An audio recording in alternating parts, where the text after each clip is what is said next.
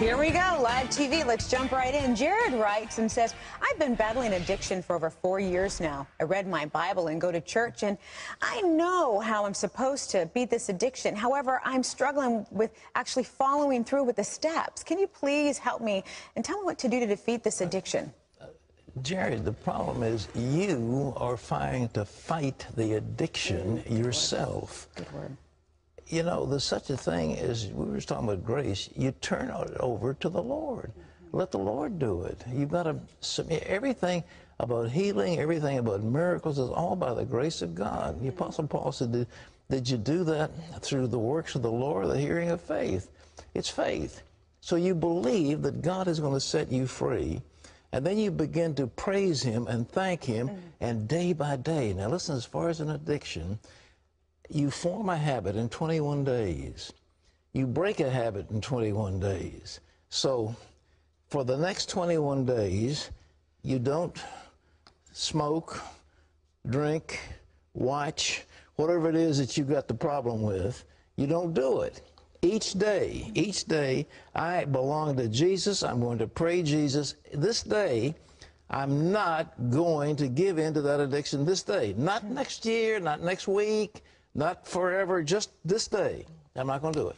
Next day, next day, next day, after 21 days. I used to smoke a pack and a half, 2 packs of cigarettes a day after day after day. So I saw what it did to people, and I was in law school, and I put out a cigarette, but the first day it was tough. Next day, after 21 days or so, I got so I couldn't stand the smell of them. So, you know, and I was set free, and I haven't smoked since.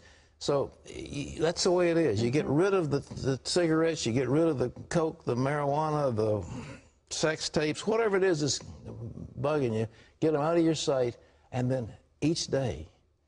Okay? Next question. Good word. Christina says, I watch your show and see people being blessed because they tithe. I want to tithe, but my husband won't let me. He says we need all the money that we have. I was really bummed when he said this, and I want God to bless us, but I was told that my husband is the head of the house, and I got to do what he tells me to do. Does Jesus know my heart, and if my husband won't let me give? He knows your heart, darling, but you're going to be suffering because you've got a bad husband, and your husband is bringing a curse on your family.